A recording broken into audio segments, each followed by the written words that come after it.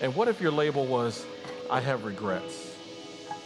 I have all these what ifs in my life. Jesus would look at you and say, because of my work on the cross, you now have purpose.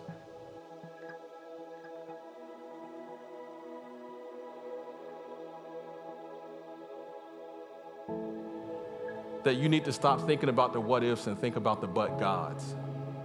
Stop looking back and saying, what if I had married this person, or what if I had been in that situation, and start looking at life and saying, but God brought me through this.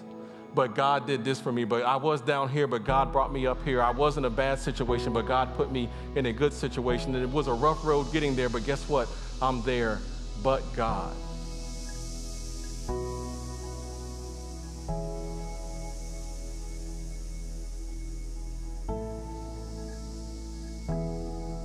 And because we spend so much time focusing on the what if, we often miss what God is doing and will do in our lives.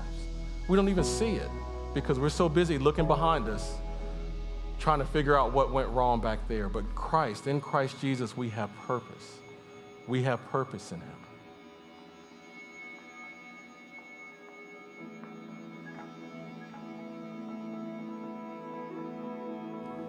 The only path to your freedom is through Jesus Christ.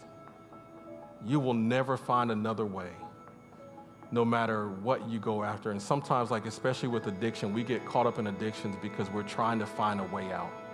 We're trying to find something to take away the pain. We're trying to alleviate the hurt, and we just create more hurt. But there is freedom in Christ Jesus.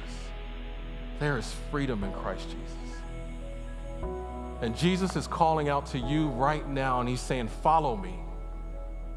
Follow me. What are you going to do?